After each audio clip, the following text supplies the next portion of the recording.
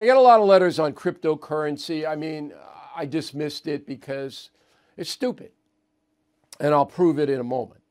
But I'm going to just run it down for you fast. So there's a guy named Sam Bankman-Fried. Sets up a company in the Bahamas. Bahamas has no oversight at all on anything. And you can do it, if you have money, you can do what you want in the Bahamas.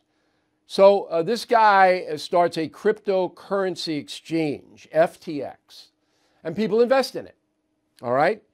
And 1.45 billion and 3 billion, that's almost $5 billion, money flows into this guy's pocket in the Bahamas.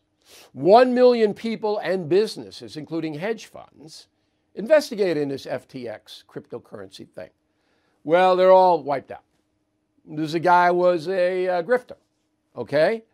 And so he'll get charged. He has to get charged. The U.S. government will put pressure on the Bahamians to pick him up.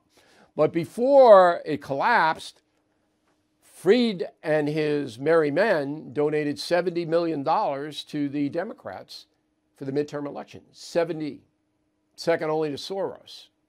So a lot of the money that investors will never see went to the Democrats. Okay, so this guy he's going to jail probably for the rest of his life because this scam.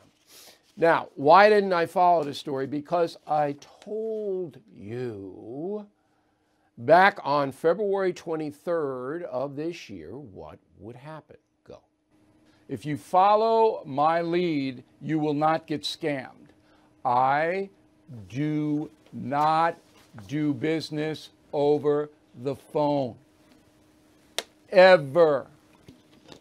You want to do business with me? You send me something in the mail so I can see it. I can see the address. I can see the spelling of your name. If you do business on the internet, if you do crypto, if you do any of this stuff, you are exposing yourself to fraud. So I just dismissed it. And I told my brokers, by the way, nothing close. I don't want anything in there ever. Bitcoin, the same thing. Not any of that, ever. So they know. So I kind of like, okay, well, you guys got what you deserve. That's kind of cruel. I understand people make mistakes, but please listen to me. Oh, yeah.